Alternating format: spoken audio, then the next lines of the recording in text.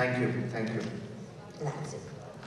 Allora, questa è una storia vera, è una storia importante, parla di Rabindranath Tagore, che insomma in India, ma nel mondo, insomma, è un uomo importante. This is a real story, it's a very important story. It talks about Rabindranath Tagore, who is important not only in India but also in the rest of the world. Non è neanche una storia semplice da raccontare da parte di un indiano, un film girato in India con un cast bengalese, insomma mi immagino che questi fatti reali fossero conosciuti da tutti, ma insomma un conto è saperli, un conto è metterli poi sullo schermo e raccontarli al mondo. And it's not easy to stage such a story with such a cast in India, told by an Indian, because these things are known, but it's not always easy to narrate them, to put them on the screen. Quindi com'è stato? So how was it? You see, it is true that in India, particularly in where I come from, Bengal or Calcutta, Rabindranath Tagore is, not only a Nobel laureate or the pride of the, he is almost revered as God. So, and those who know Bengali know his last name Tagore in Bengali, it's called Thakur, which actually means God. So a lot of people confuse him as God or not. So given that it was very risky, I would say, to make such a film, but I was very conscious that I would, try to treat it as sensitively as possible. Yeah. Allora, devo dire appunto che in India e soprattutto nel Bengala, da dove provengo, Tagore è noto e famoso non soltanto come grande poeta, come premio Nobel, ma è considerato praticamente alla stregua di un dio e fra l'altro curiosamente il suo cognome Tagore in bengali Thakur è la stessa parola che si usa per definire Dio, quindi è proprio venerato e confuso, il suo culto è quasi pari a quello di un dio. Quindi ero ben conscio che narrare una cosa del genere, una storia del genere significava assumersi diversi rischi e quindi ho cercato di trattare l'argomento nel modo più sensibile possibile. In India come è stato ricevuto il film, se è stato proiettato in India?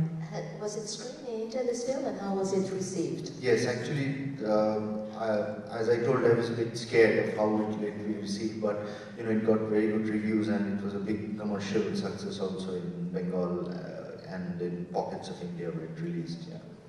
È uscito in India e nonostante appunto avessi qualche timore su come sarebbe stato ricevuto dal pubblico, è stato molto apprezzato sia dal pubblico che dalla critica, sia in Bengala che in altre zone dell'India dove è uscito. Ci sono delle domande? Are there any questions? No? Sì, una. C'è un microfono che arriva? Ecco. First of all, thank you so much for showing us this wonderful. Can you speak slightly louder, please? Sure. First of all, thank you so much for showing us this wonderful movie. My question is, with the historical figure of Rabindranath Tagore, since he is such a famous person, such an icon, you chose to approach the story instead through Kadambari Devi, and it is also very female-centric, which is very rare. So how did you choose to approach it from this lens? Appunto, domanda, appunto, ringrazio per il film e poi considerando appunto quanto sia considerato Tagore, che è veramente un'icona per la cultura e per la società indiana, si domandava come mai aveva scelto questo approccio che sembra appunto essere l'approccio dal punto di vista di Kadambari Devi, appunto perché proprio questa prospettiva, questo tipo di taglio. Thank you very much for the lovely question, in the sense that it is seen as, or it is very sensationalized in Bengali psyche, that this affair which Rabindranath Tagore has, and it is always, talked about and dealt with from Rabindranath Tagore's affair, which I found very improper. So it was my personal take also to tell the story from Kadambari's voice. So you will see I use a voiceover, so it is told, and it is almost natural that when you're, as you rightly pointed out, when you're talking about such a figure, everybody wants to see it from Rabindranath Tagore's viewpoint, but that was my main intention also, to tell it from the other point of view. So.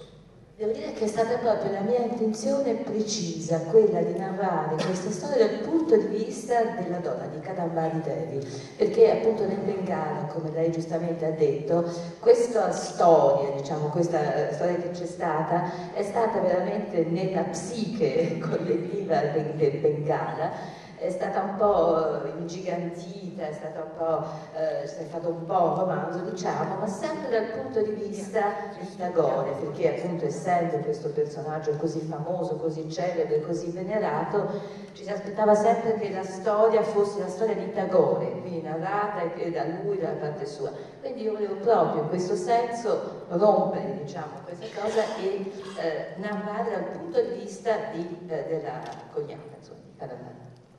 C'era una domanda lì, laggiù, quel signore laggiù. Grazie. Poi dopo. Thank you, that was a wonderfully made film. I wanted to ask, you know, Tagore being such an icon in India, along with Gandhi and others, but in Bengal he's practically a deity. What did the critics, your friends, fellow filmmakers, people think of your depiction of Tagore? I'm sure there were people who thought it was excellent, and I'm sure there were, being India, being Bengal, there were people who... Can you tell us a little bit about that kind of critical reception? La domanda riguarda appunto il commento che critici, cineasti, amici, principalmente del Bengala, hanno fatto riguardo al personaggio di Tagore, come viene rappresentato nel film, in quanto, come detto prima, essendo non soltanto famoso ma considerato una divinità di Bengala, era convinto che certamente molti avessero apprezzato il modo in cui veniva reso in questo film, ma magari non tutti, e quindi voleva sapere proprio cosa hanno detto di Tagore, di come viene presentato. You see, in this film, I knew that the character who played Tagore's role, Paramartha Chattopadhyay, his position was most difficult in the sense that what you rightly said, that people have an imagination of how Tagore was during that period. There is no visual footage, there is nothing. So only from pictures they imagine certain things. And yes, we got certain reactions that Tagore was not like that. Not like that in the mental space of that specific person who is saying. You know, but on the whole, for example, you know, in the major newspaper, Anandabajar Patrika, it's a Bengali major newspaper, a very senior critic wrote about it, and I was very scared when, you know, I saw that he has written. So he was very positive about it. So some important people actually liked the portrayal of Tagore very much, how he did it and things like that. But of course there were alternative views, as you rightly pointed out. Come lei ha detto giustamente, ci sono stati varie opinioni, anche se ho avuto il piacere di vedere un importante critico che ha scritto su una testata del Bengala molto importante in modo molto positivo rispetto all'attore che interpreta Tagore.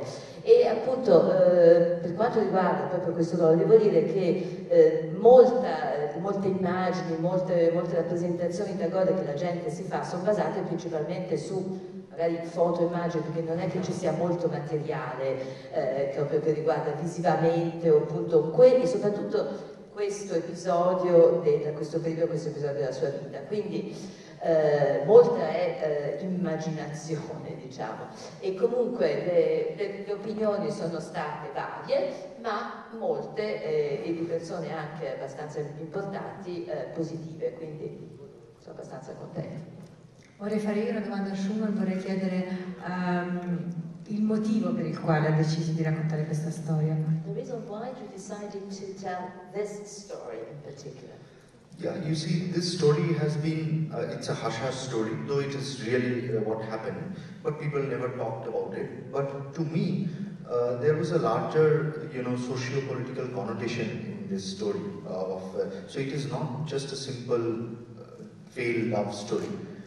It has larger issues in the sense that you know, it is pointed out in the film that the Tagore family was one of the most liberal households then. It was Bengal Renaissance started from this household. You can see there, you know, his sister was the first novelist who used to write. So a lot of things happened. One of the other sister-in-law actually started wearing saris in a different way. Again, it is shown in the film. Yeah, now, okay, so I just completed, yeah, on saris in a particular way. And in that household, such an incident happened.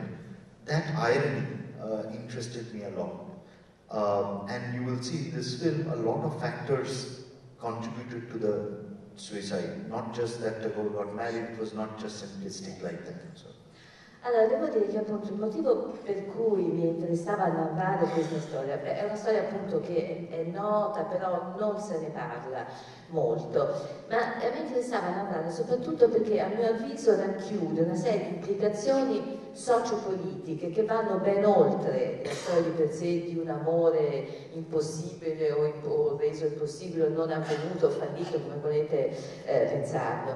Quindi mi interessava proprio quello, perché come saprete, avete visto nel film, la casa di tutta la famiglia, la casa Tagore, diciamo, era considerata come una delle case più progressive e liberali dell'epoca.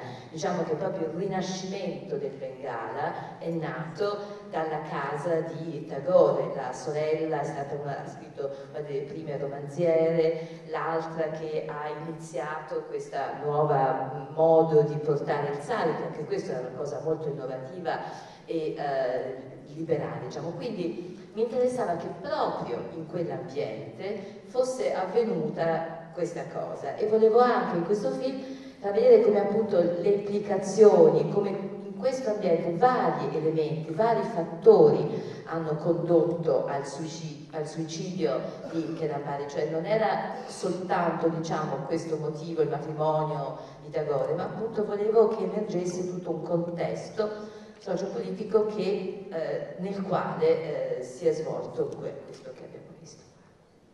C'è tempo per un'ultima domanda? One last question? C'è il signore qui. Thank you for the movie. Maybe you are not aware that last year in Italy we had a movie about our famous Italian poet Leopardi. It was a good movie actually, in my opinion. Just to give a comparison, how much would it sell this kind of movie projection in India, just to have a comparison with our local poet, Giacomo Leopardi? And the second, very brief, did you shoot in the household, original household? So the first question I didn't understand. Okay. Allora, fa un raffronto, diciamo, accosta un attimo, dice che l'anno scorso è uscito in Italia un film appunto su Leopardi, e altrettanto grande quanto Tagore, diciamo, in Italia rispetto all'India, no? E si domanda appunto che tipo di successo commerciale pensa che questo film possa avere in India, e in secondo luogo se è stato girato nella vera casa residenza di Tagore. So what was the first question I didn't Commercial, understand? how's it going? How do you think it's going to go, this film? It already released, so I can tell you. So, to be honest, I knew that there was already a set audience for this film, in the sense either they will want to see how much I have scandalized this story, so they will come to the theaters at least for that. And you know, at least the first week I was guaranteed, first couple of weeks, all Bengali people will come to see the film. But after that, so it ran for 10 weeks in Bengal, so it was a big hit. So after that, the controversy settled. No, he has not tread that path or whatever. So it did pretty well in that sense. So I had an unfair advantage because I picked a topic which was curious to begin with. Allora, per quanto riguarda la prima domanda, devo dire che è uscito, diciamo, è andata bene, perché è uscito da poco, ma nel Bengala, che diciamo era il luogo dove maggiormente c'era la sfida, È andata bene, perché io sapevo che ci sarebbe stato comunque un pubblico garantito per i primi tempi, quel pubblico che andava semplicemente a vederlo per vedere se avevo fatto uno scandalo, se avevo narrato la storia in termini scandalosi o scandalistici. E dopo che hanno visto che questa cosa non l'avevo fatta, il film è andato avanti per circa 10 settimane, è stato nelle sale, e devo dire che è andato bene proprio nel posto, perché si sono in qualche modo rassicurati che non avevo romanzato troppo o cambiato i termini della storia. E è uscito da poco, quindi anche nelle altre zone dell'India per ora sta andando bene. Yeah, and the second question, no, it was not shot in the Tagore household, but we had to find out houses with similar, and there are some, old houses like that, so we chose the settings accordingly. No, non è stato girato nella residenza vera di Tagore, però ci sono ancora, fortunatamente aggiungo, delle case di quel genere, e quindi abbiamo trovato varie locations dove ambientare il film. Benissimo, grazie. Thank you, Suman. Grazie, grazie.